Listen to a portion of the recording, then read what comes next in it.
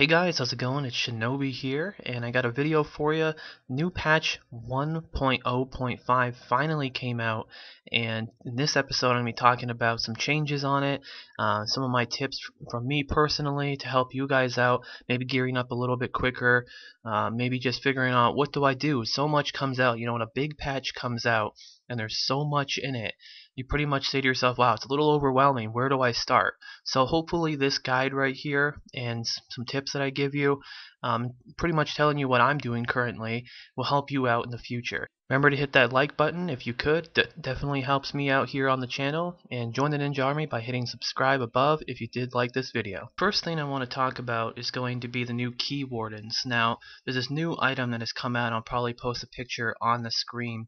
This new ring that you can get that is just ridiculously good, and it's buying an account, so you can give it to your other characters. You're leveling up another character. So a lot of people have been trying to gather that.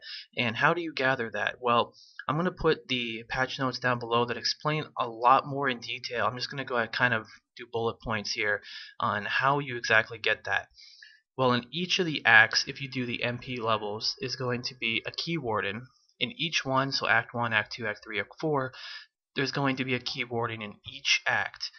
So by killing them, you have an MP1, which is monster power 1. You have a 10% chance for the key to drop. As you go up in the MP levels, you're going to have a higher chance, 20%, 30%, 40%. It goes all the way up to 100%. Now, MP10 is very hard, and I'm going to get more into that in just a minute. However, that's pretty much what I'm doing right now, is I'm kind of just farming the keys, but at the same time, obviously these guys are bosses. So you'll see in the background that I'm actually killing them on both my Demon Hunter and my Barbarian. Now, I'm doing this because they are like boss mobs. In the past we would do, if you're in Act 1, you would do, the Warden, then you'd do like Butcher, and you'd kill like elite packs in between. And the reason you kill bosses is because they drop more items typically. So you have more chances of finding a legendary, more chances of finding better quality items. But this boss is actually a boss too, these key wardens. They drop the same amount of items as someone like Butcher. I'm pretty sure that Butcher might drop one or two more. I haven't really tested that out, but you'll see on the screen just how many items drop when I do kill them. So definitely really good there. So add that into your rotation. If you normally farmed Act 1 before and you wanted to continue farming Act 1, which is definitely fine, then just make sure you add in the key guide to your rotation. Just go to the first one there, and like I said, down below in the patch notes, it'll tell you the locations on each one of these guys. So it's not very hard to find these guys at all. But right now, what they did with the acts, if you're doing monster power 1 through 10, doesn't matter which act you do. Whatever act you do, the elites and stuff are going to all be I-63 elites. So their healths are all going to scale the same. Before, when you did Act 1 and you did Act 3 mobs had 3 times the amount of health as the Act 1 mobs. But now it's all equalized. So it doesn't matter which act that you do. If you pick MP1 and you do that in an Act 1 or you do it in Act 3, the healths are still going to be the same for the elite packs and the rare packs, champ packs, and all that stuff. So it's something to take into consideration. In my opinion, pick whatever act is easiest for you to farm the best for you. Currently, a lot of people are doing Act 1, and I'm still doing Act 1 as well, just because Act 3, the mobs, the only difference that you're going to really have is that the environment's going to be different. The type of mobs that you're going to fight, the type of monsters you're going to fight are going to be different. So take that into consideration. Like, for instance, if you're a Demon Hunter and Phase Beasts are a real pain in the butt for you, okay, don't do Act 3. Do Act 1. However, it's really up to you what you want to do for there. But in my opinion, still the best 2 acts for leveling up and for farming are going to be Act 1 and Act 3. Now, I put this thing on the screen for you, just kind of give you some tips and everything on finding the best monster power level that you're going to do while Inferno. Now, really just finding the best thing I can tell you on finding the best monster power to play on. Obviously, the higher up you play on, the better bonuses you're going to get. You can see that the mob's health increase, the mob's damage increase, the XP goes up, everything goes up.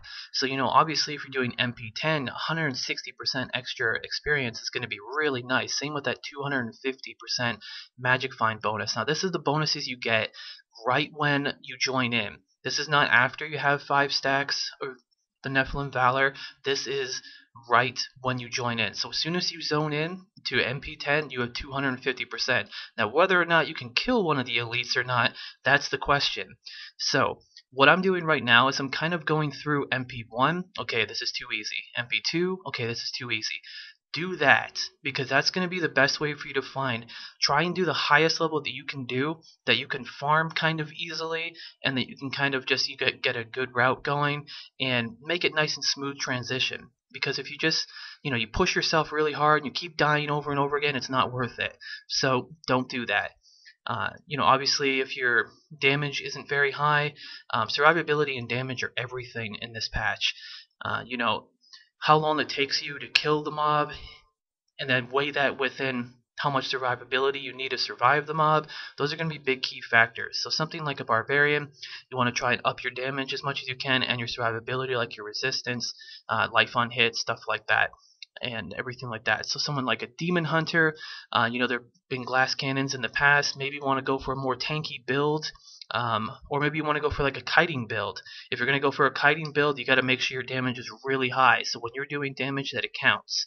So I'll get all to that for like guides in the future and stuff, but I wanted to show you this thing right here and kind of give you some some little tips on all that stuff. So that's pretty much what you should do for this, is just kind of find the best MP level that you can do, and you can do real smooth and have a really good smooth transition.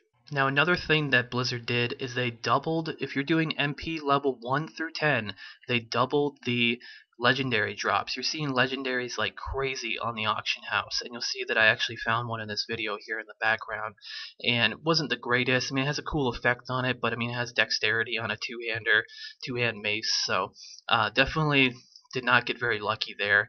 However, finding legendaries is always nice, always exciting for people, and they did double that percentage for it to drop. We'll see how it plays out in the future. All I know is if you're looking through the auction house, it's legendaries everywhere. People are finding them like crazy, so going to buy one off the auction house is actually going to be much cheaper than it has been in the past. That's what I want to talk about also, is that how gear, if you're just coming back to the game, there's so many people playing right now because a lot of people just came back, that the auction house is full of items. So you can literally get gear.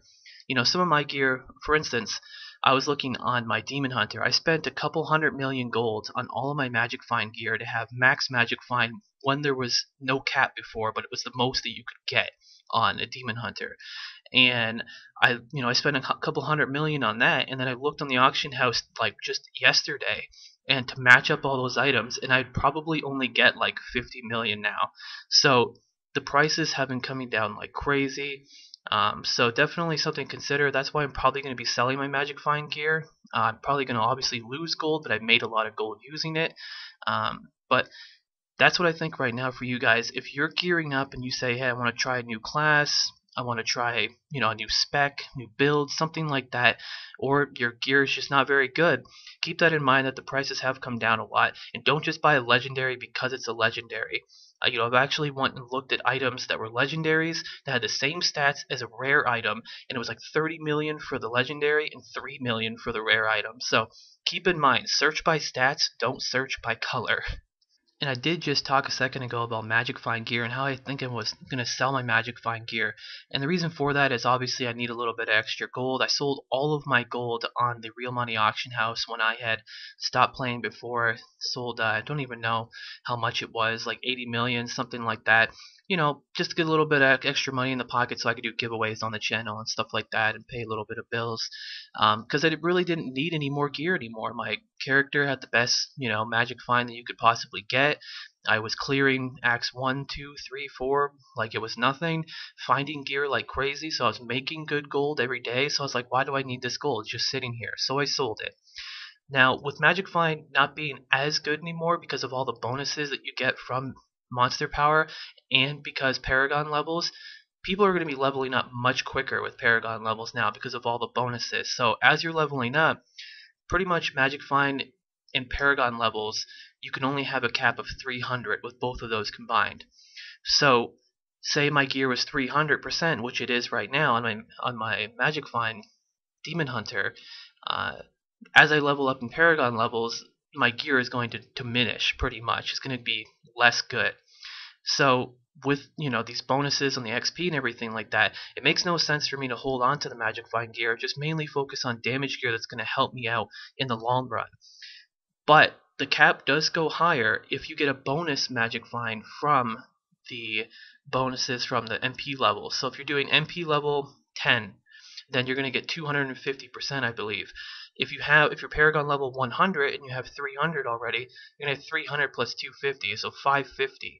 So, the cap only goes higher for the MP levels, not for like Paragon and the gear. The Paragon and gear are on the same level. So, going to be selling that gear. So maybe if you have Magic Find gear, do I think it's really worth it right now? I don't think so. I think leveling up Paragon levels and just getting the bonuses from each monster power thing is probably the way to go. One thing that I'm also been seeing a lot of people do is carrying. Now, power leveling is pretty much the best way to put it. In Diablo 2, you actually could power level people, and it was a very good thing to do. However, in Diablo 3, since the game's been out, there really hasn't been a real good, viable way to do it that was really worth it. However, nowadays, with the MP levels, you get the bonus XP for the Paragon levels leveling. So what that means is, let's say that I'm in really good gear and I can do MP 8 like it's nothing. And if somebody else joins my game, I can still do it like it's nothing. That means that you take someone that's lesser geared, someone that can only usually do MP 1 or 2, and bring them into your MP 8. And they won't be really, helping out that much, but you will be carrying them, you will be power leveling them, and they'll be getting more bonus XP and doing more bonus stuff, getting better items to gear up so that they can eventually do that on their own. And that's the whole point of it. And that's what a lot of people have been doing with the Paragon levels, is trying to get as high up as possible in the MP monster level thing. That is going to be definitely a huge thing right there. So, keep that in mind too. If you have a friend that's really well geared, ask if you can join up with him, or if you're really well geared, maybe help your friends out. Now, the last two things I want to talk about are going to be the two classes that I play, which are the Barbarian, and the Demon Hunter. Now, right now, they did change something on the Barbarian, which, Whirlwind has been the best thing for the longest time. People have been using that spec forever, and it's really nice spec to, mow down mobs really easily. And you'd have all the tornadoes going and everything like that. Well, now it's a little bit different. And what I mean by that is, with Battle Rage before, whenever you would get a crit on someone, you would have a chance to get 15 Fury. That would give you the endless Fury pretty much. And you can keep doing that. And with the tornadoes, obviously the crit like crazy, you're getting lots of Fury. Now, what they did is, before, I believe you had like a 20% chance. It was like a hidden chance. It doesn't say it on the tooltip itself, but it was like a 20% chance for you to get that bonus Fury. And I think they knocked it down to about 8%. So pretty much what happened before is you'd be spamming tornadoes like crazy, and you get so many of them. Now you just really can't spam it as much, and that's pretty much the only difference. I mean, you can still do the Whirlwind build pretty viable. I'm going to cover that in the future on the Barbarian guide that will be coming up. Now, moving on to the Demon Hunter guide. What should you be doing for Demon Hunter right now? I think that the best things to be doing is building up that damage, building up that survivability. In the past, I have always thought that Demon Hunters are not a class that should rely on resist. They're not a tank class. They are a burst damage class. However, right now in the beginning of this type of thing, imagine doing Inferno for the first time back in the day. What did you have to do? Well, what I had to do was I had to kite mobs, kite a little bit more, build up my damage, and once my damage got really high, you didn't have to kite as much, and you could just kill them really easily. So that's what it's all about now. It's all about building up that damage. And if you wanted to add in some resist in there, maybe use some defensive skills, then that definitely would help out too. So take that in consideration as well. There'll be a guide on both of these classes in the future, and I may be leveling up some other classes. So if you have some suggestions, put them down below. Thank you for watching this video, guys, and see you next time.